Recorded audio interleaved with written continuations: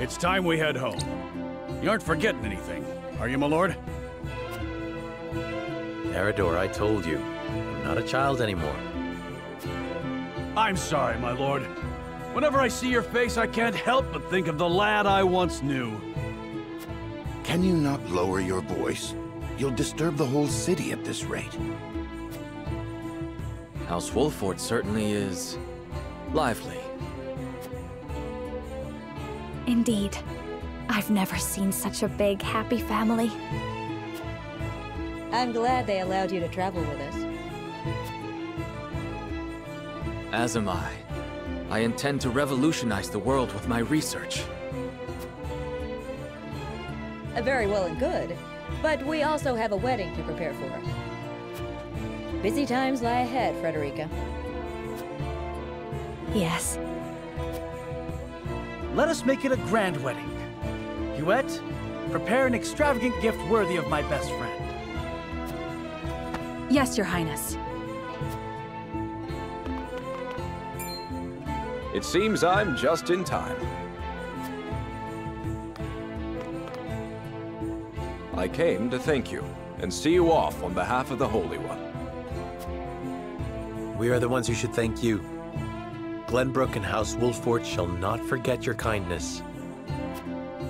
I'm happy to have seen Hyzant with my own eyes. Till we meet again.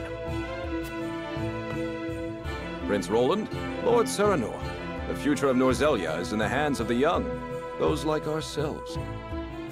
I much look forward to our next meeting.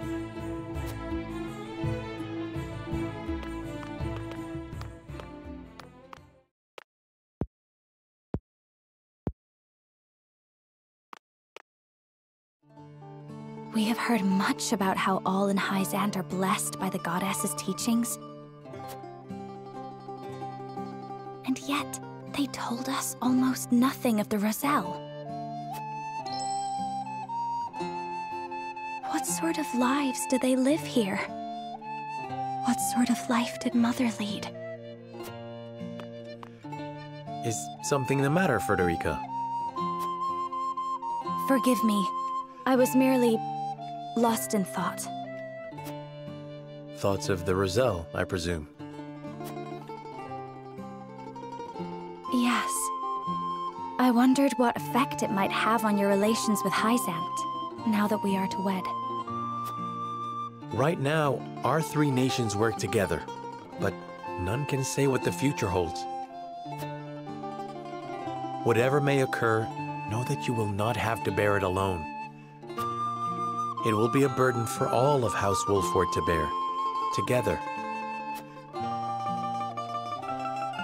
Thank you, Serenoa.